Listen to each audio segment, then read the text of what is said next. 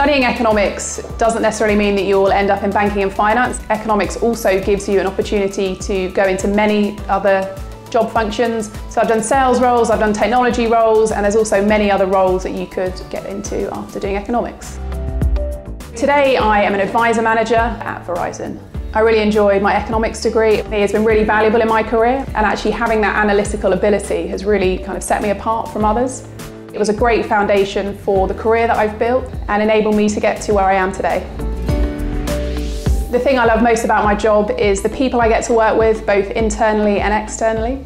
I get to work with people from across the world, people who have got lots of different experiences, a lot of people who are very good at what they do, and it's a great opportunity for me to learn from others and work with other businesses around the world. Without my economics degree at the University of Portsmouth, I think I'd be on a very different trajectory. I don't think I would be in the career that I'm in.